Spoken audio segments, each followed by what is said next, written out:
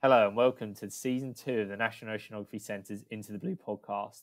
I'm your host, Will, and today I'm joined by Dr. Helen Czerski to talk about her journey to writing her brand new book, Blue Machine, How the Ocean Shapes Our World. Thank you for joining today, Helen. Thanks, it's nice to be here. Great. So with all our previous episodes, we usually start with a random ocean question. So your random ocean question today is, if you could relive any experience at sea, what would it be and why? It's quite hard to choose, but it would be being at sea during what was the St. Jude storm when it arrived in the UK. So this is back in 2013. And I was on the RV Nor in the North Atlantic, and the swell, the significant wave height during that storm was 10 meters during the middle of it. Wow. Just over 10 meters. And so being up on the bridge and watching these waves rolling, so we were sitting bow into wind, we were studying high wind gas exchange, so we were sitting there, we'd gone out there for those conditions. The chief scientist was incredibly happy when that storm came along. But just being on the bridge and watching those waves roll towards the ship and, sort of rear up in front of us. And, it wasn't everyone's favorite thing. But I felt privileged to be there and to watch. We have all these dry numbers, and significant wave height is one of them, right? And watching what it really means for a significant wave height to be 10 meters. And thinking about still how small that is compared to the depth of the ocean. It's like sort of having a swimming pool and kind of blowing tiny ripples across the top. But being in that situation was fascinating and fun. And I guess I wouldn't want to do it every day, but it was such a special experience. Yeah, it must have been scary. But then also for me, like if I was to go out at sea on a ship, it's kind of something that you'd almost want to see and experience. Weirdly, I think a lot of people think like, when a ship is out at sea and sort of at the mercy of the sea, they imagine to see these sort of massive waves and things. So it must have been sort of something you'd also not want to see, but then want to experience at the same time. It must. Well, especially when you're studying it. I mean, for us, there was the extra thing that, we know how that graph goes, right? The wind speed goes along the x-axis. Some measure of gas flux goes along the y-axis. And we knew at the time that the graph only went so far to the right. And just being there, we were putting dots, on the graph that had not been there before. And so there's that added thing of being there with the right equipment at the right time to really measure something which has not been measured directly before. So that definitely added to it. Yeah, I suppose that wasn't your first experience. That might have been a bit too scary. It wasn't my first time at sea. It was my first time in waves that big. Yeah.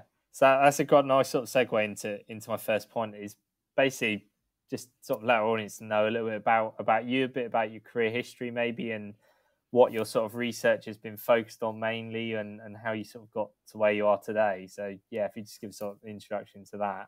It's not a linear path. So I did my PhD. I'm a physicist, I did degrees in physics, did my PhD in something completely different, experimental explosives physics.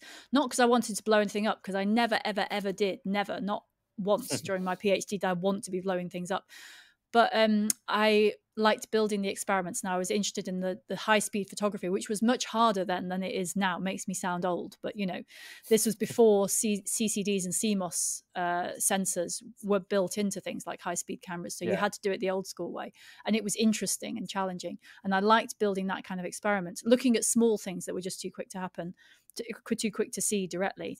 But I never wanted to do that. So after I finished my PhD, I looked around for another topic, and I found bubbles, and that sort of took me to Scripps, to the lab of Grant Dean, and really he sort of showed me the ocean, but indirectly, because I was in that lab. I had these experiments on bubbles. They involved things I understood, oscilloscopes and tanks and signal generators and all this kind of stuff I was used to. And then there was this frame by the door.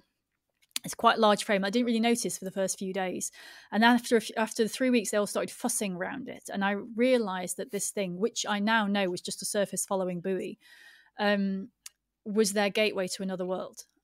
And the day they carried it out of the lab and down to the beach, and I had never thought about what might be underneath. So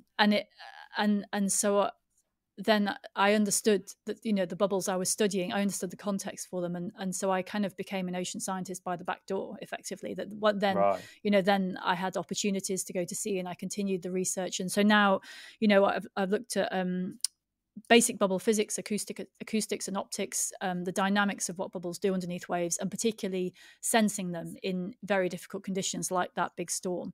So so acoustical and optical devices for detecting bubbles underneath, just under, because you're interested really in just the top meter, but the top meter is going up and down in that case by 10 meters. So it's not an easy place to get to. But that kind of challenge, studying bubbles in difficult situations like that in the ocean, that's what I do now.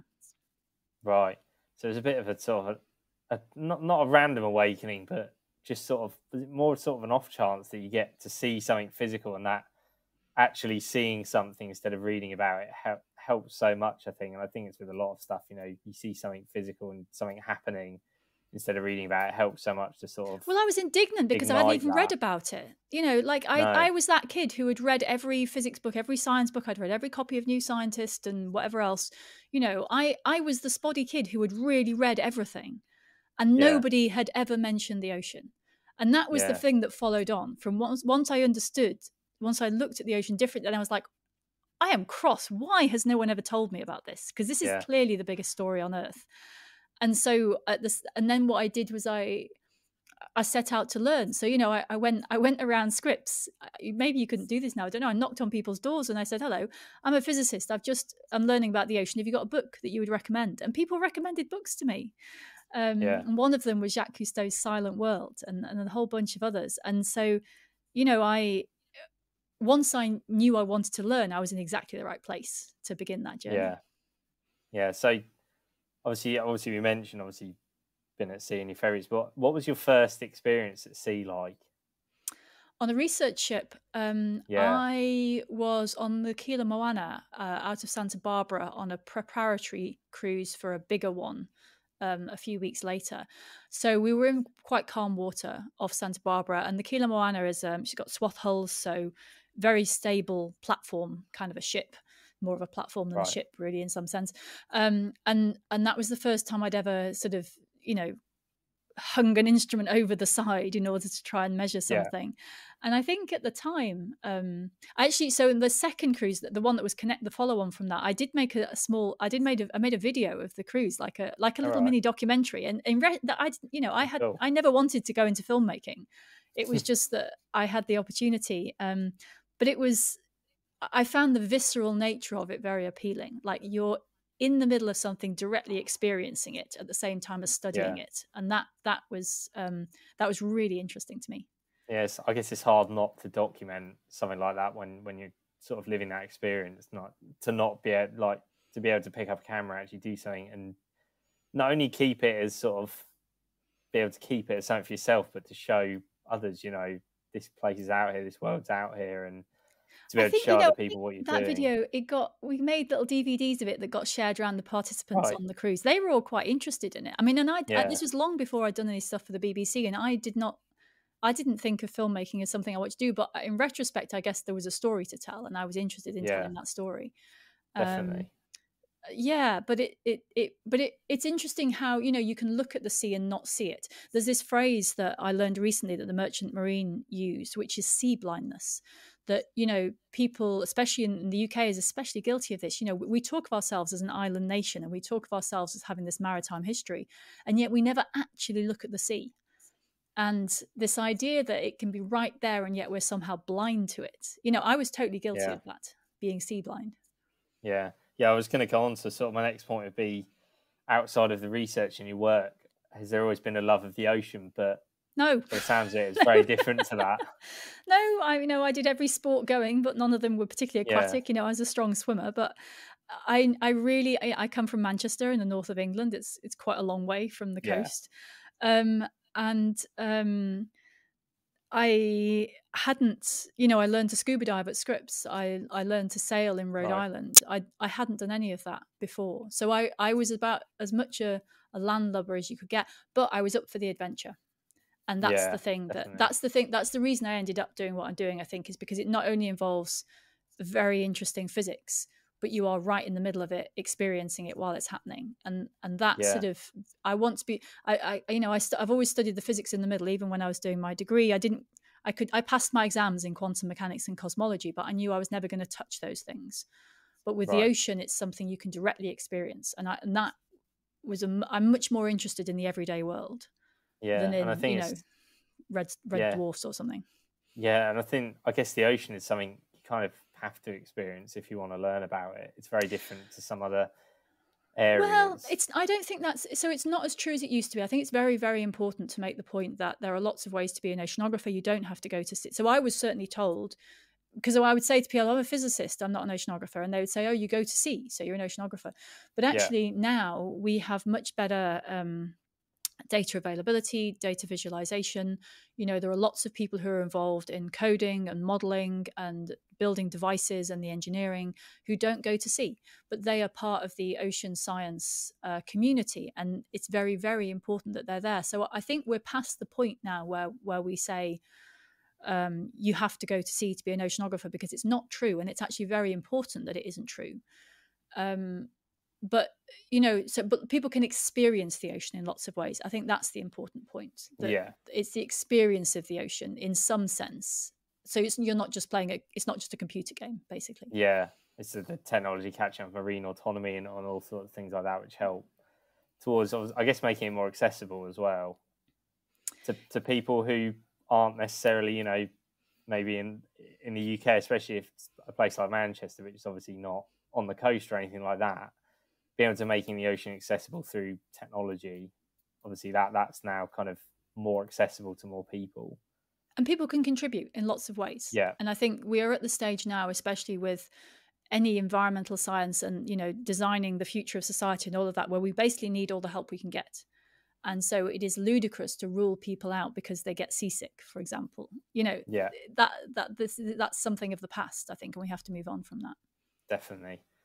So should we talk a bit about your new book? So the book's called Blue Machine: How the Ocean Shapes Our World. Do you want to give us a bit of background as sort of why now was the right time to write the book, or how you basically came to sort of the conception of the book?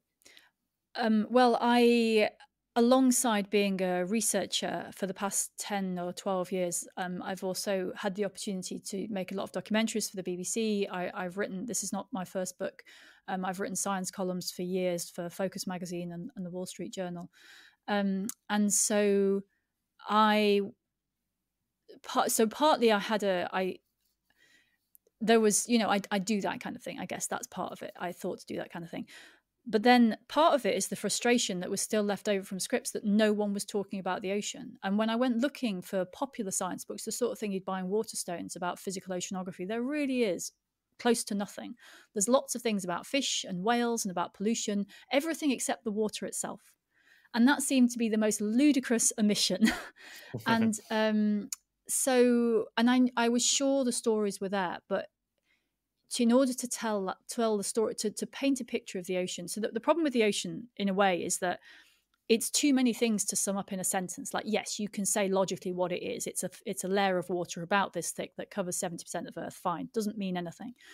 But to convey to people what it means to have an ocean, what it means to be a citizen of an ocean planet, you kind of need lots of different types of stories. And the way I started to think about it was, sometimes you get those kind of special effects where little pictures start appearing, making a collage, and then there's a shape left in the middle. And once you've got enough little pictures, you can see the shape. But until you've seen all those little pictures, you can't see anything. I think the ocean's kind of like that. That the only way to really understand it, and we take this for granted as ocean scientists, is that you have to see it in lots of different ways. It's like the blind man and the elephant, right? One finds the trunk and thinks it's a snake. One finds a leg and thinks it's a tree. Yet you need all those perspectives, and then you start to build up a picture of what it means for an ocean to be there. And so, and it kind of bugged me that no one had done that. And I thought I could find those stories. I have been lucky to, I paddle outrigger canoes with the Hawaiians, and also do that here in London. I work at sea on research ships. I've worked in many of the world's oceans. I've had the privilege of working at Scripps and at the Graduate School of Oceanography and at NOC, or at the University of Southampton. And then, it felt like no one had told those stories. So I wanted to tell those stories. And because I wanted people to see, I was so frustrated of people assuming that the ocean was just a place where the fish lived, or assuming that the ocean was just a big empty pond. And it was so frustrating. I was like, can't you see? And I realized that why would Yeah. they see? Because no one had told them. And so that was the task, to tell those stories. And it's not, I think it's not an approach that many people have taken with the ocean. I think oceanographers kind of take those stories for granted. And also, we don't tell our own history. You know, I did my degrees in physics, and the telling of the history and the philosophy almost is built into the telling of the subject, partly because of quantum mechanics, and partly because some of these ideas in physics are so big you almost can't not discuss the philosophy of it. Yeah. But you know, this sort of mind-blowing moment where Einstein presents general relativity and, you know, unites these things, or these moments where Heisenberg's uncertainty principle is being worked out, and it's called Heisenberg's uncertainty principle, right? You kind of have to go and see why it's called that. And these stories are built into physics. And in ocean science, it's not really the same. And it's certainly not the same, you know, across biology and chemistry and physics of the ocean, because they tend to be taught a little bit separately. And so even the ocean scientists don't really know all the little stories, the places where it's mattered in history. And so I went looking for those. And so basically, the Blue Machine is the story of the ocean told through its messengers, passengers, and voyagers. And those are, and so it's a mixture of natural history and human culture and human history, and it's a bunch of stories. It's basically a physical oceanography textbook dressed up as a bunch of stories. Yeah. So one of my favorite sort of quotes from it, and I think it goes back to that point about sea blindness, was the bit about Apollo. So obviously in 1969, men went to the moon and took, you know, those amazing photos, and throughout that Apollo mission, obviously took amazing photos of the Earth. One of the quotes is, the Apollo program sent men to the moon, but I think its most significant achievement was to let us see the Earth. I think that's an amazing quote, and it's really impactful, I think. And it goes back to that point of just the sea blindness, and people, you know, they don't see like the like 70% of the ocean. The world is made up by the ocean. And well, what is interesting it's about an that amazing is quote. they came back with these two photos, one from Apollo 8, which was Earthrise, which was the Earth rising over the surface of the moon, which was before they'd landed on the moon. And then the other on Apollo 17, the last of the Apollo missions, where they had the full illuminated disc that was, blue, and that was called the Blue Marble. And right back in there, it was very clear. That was when people started referring to Earth as a blue planet, because you couldn't look at that and not see that it was blue. And then we spent 50 years not talking about the blue. Everyone's like, you know, the BBC called 2 or 3, I've lost count, great series, Blue Planet, right? But when did they actually say what is the blue, right? Not ever addressed. And so this time, you know, NASA, as we record this, the Artemis missions are, NASA is very much gearing up to go back to the moon. Different setup, different geopolitics, you know, but fundamentally, this time we're going to go back. We're going to be far enough away from it. Humans, for the first time in 50 years, are going to be far enough away to look back at the Earth and to see this blue planet. And this time we have to see that blue for what it is. And I think, so in a way, like, the timing of the book was just because in the end.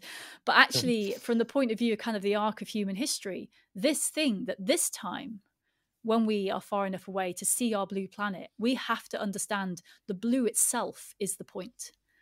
Any alien visitor to Earth would look at us and they would look at the ocean first. Any alien visitor who wanted to know the dynamics of planet Earth would look at the ocean before they looked at the land. And yet we don't see it. We don't see this engine that completely defines our planet. And that has to change. So, you know, so now is a good time for that to change. Definitely.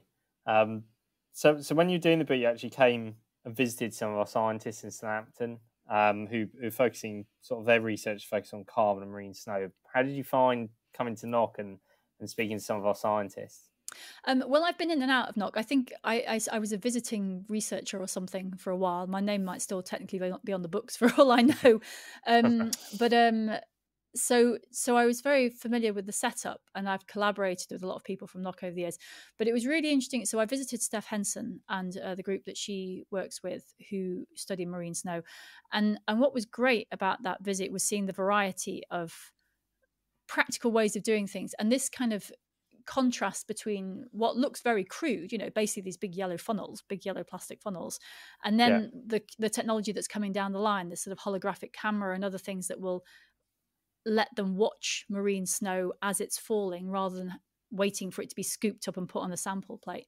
And I think that, the huge benefit, obviously, of being at NOC is that you've got all these people. It's such an interdisciplinary place that you've got all these people right next to each other who can learn from each other.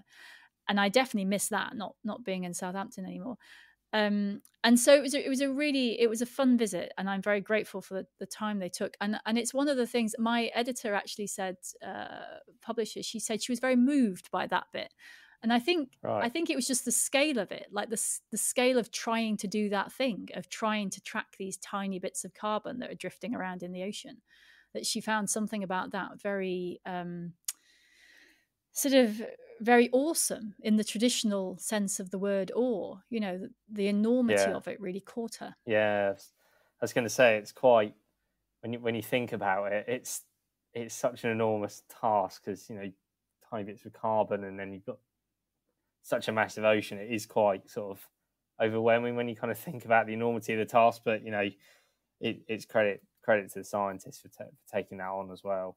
But you have to try. That's the lesson of ocean science, isn't it? Is it was never going to be easy. If you go back to Challenger, we're now 150 years on from the Challenger expedition, and what they did, I think, I can't remember the exact number, but something like 400 stations around the globe. And that's like going around the Sistine Chapel and checking what color the paint is 400 dots around the ceiling, right? And the Sistine Chapel doesn't change every season, and isn't changing through time. And that's that's the kind of the enormity of the task, right? And yet you've got to try, and people did try, and there are fundamental principles behind it all, and so it's worth it to try. And we're still using some of the findings of the Challenger expedition today, so shows how sort of groundbreaking that was. The last one I wanted to make is, obviously, in the last few months, you actually announced as one of the NOC's first ever ambassadors. What kind of inspired you to come on board? Obviously, I know you said you've been to NOC previously so many times before, but what wanted you to become an ambassador for us? So I think that the ocean world is not good at talking about itself always, in the sense that when I think a lot of ocean scientists just kind of assume that people should care about the ocean because they should, and actually, it's much more interesting than that. There's much more interesting things to say, but you've kind of got to frame it right. And I think it's the framing that we miss in these conversations. Like if you don't, you kind of need a skeleton to hang pieces of information on. And for most people out in the world at the moment, you say the ocean, they've got literally nothing. It really is a void. They're just like, I don't know what to think about that. I don't know where to even start thinking about it. So I basically forget everything I hear about it. Like, I kind of know it's all going wrong somehow because people keep telling me there's overfishing and, whales are dying. But I don't know what to do with that information. And I think the opportunity that NOC has is to earn a place in people's perception of what their world is like by providing some of that context, not by... Because I think that the most powerful thing that NOC has is kind of the collective. Like, scientists always think that the most important thing about what they do is the individual things that they're learning. That's not true. The most important thing you have as a scientist, actually, that the gift that you have as a scientist that you've been given through the training, is a perspective on the world. And I think what NOC has is an amazing opportunity to share a perspective, and not to dumb it down or to sugarcoat it, but just to say, this is what it is. And to say that really well. And I think that's the sort of thing where you really can change people's idea of what it means to live on planet Earth if you do that well. And it's not just about pretty fish. We all like pretty fish, but it's much more interesting than that. And we are shortchanging people if we don't really show what the ocean is. We all take it for granted as ocean scientists, and so it's that opportunity, I think, that NOC has to do something really important. That's why I'm on board. Yeah. Definitely. Really looking forward to working together. But yeah, thank you so much for joining me today, Helen. It's a really interesting chat. And yeah, we implore sort of all of our listeners to check out the book. We'll have links in our description. I should say that ocean scientists have told me, who have read it, said they learned lots of things. So I think there's this assumption that popular science books are for the people who don't know anything. And that is not true, because the oceanographers know the oceanography, but they don't know the stories. And I think the stories are worth it. Awesome. But yeah, I hope all our listeners take that on board. Yeah, thank you so much for joining me today, Helen. It's been fun. Thank you. If you'd like to learn more about Blue Machine, we've got links in our description, so check that out if you want to buy it. We'll also have a link to that as well. If you like Into the Blue and would like to check out more episodes, make sure to follow us on your favourite podcast app or check us out on our YouTube channel. We hope to see you in the next episode.